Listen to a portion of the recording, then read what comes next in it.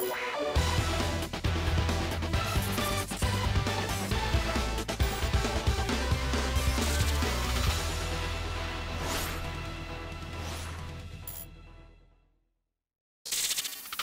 everyone, how are you doing? This is MD Tech here with another quick tutorial.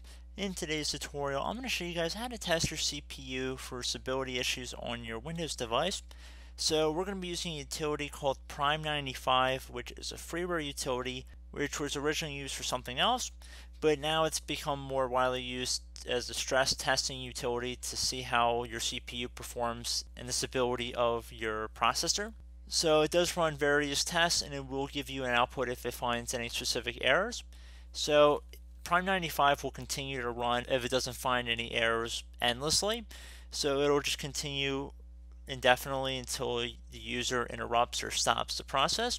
So generally it's recommended you run it for a few hours or so, but if your computer or your CPU in particular starts getting really hot, it's really recommended that you stop your computer and you stop the scan at that point.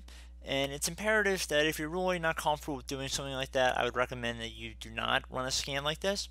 If you know what you're doing, you know what to look for, and you might be using system monitoring utilities like Speccy or HWMonitor to see how hot your CPU temperature is, then you're probably good enough and tech savvy enough to run this utility. So we're going to just jump right into it. So I'm going to start by opening up a web browser here. I'm going to have a link to this page in the description of the video. And you want to just select the correct download for your version on Windows. I believe this is a 32-bit operating system, so I'm going to select the 32-bit download here. It's going to be in a compressed file format, so once it's done downloading, I'm just going to open it up. They do give you some information here. There's a README file, which doesn't really have too much, but it does give you a good overview of instructions of how to use the application. And I would recommend that you do check this. But just in terms of the application itself, just double click on the Prime 95 utility here. I would recommend extracting them to somewhere, so I'm actually going to extract it to desktop here. Doesn't really matter, of course, but I'm going to just run the Prime 95. I probably should have made a folder first and then extracted it to the folder, but this stuff can be deleted when you're done. So I'm going to select Run. And basically just left click on just stress testing and it'll begin running the scan. I will let it run for a couple seconds here just so you guys get an idea of what to look for. So there are different tests in here. The small FFT test, it primarily will test the FPU and the CPU cache. The in-place FFT, which is the maximum power consumption test, which will test the FPU and the CPU cache, and it will involve some RAM, as it says right here.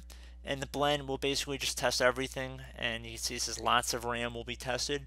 So it's really subjective, whatever one you want to select. I'm just going to select the first one here, and then I'm going to click on OK.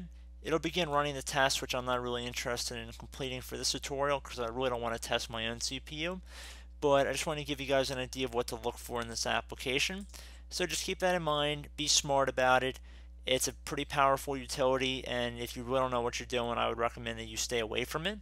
But if you know how to use it right and you know what to look for your CPU and how hot your CPU is getting and how much you've stressed it, I would say then this utility could definitely be for you.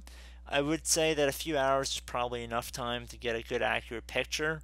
Probably anything more than 4 or 5 hours is probably overkill, but you definitely need more than 10 minutes to just kind of let it run. And I would recommend having no other applications open on the screen, of course. Just have that running as a sole application during that scan. And hopefully you guys should be good. So I do hope this brief tutorial was able to help you guys out. And as always, thank you for watching. And I'm looking forward to catching you all in the next tutorial. Goodbye.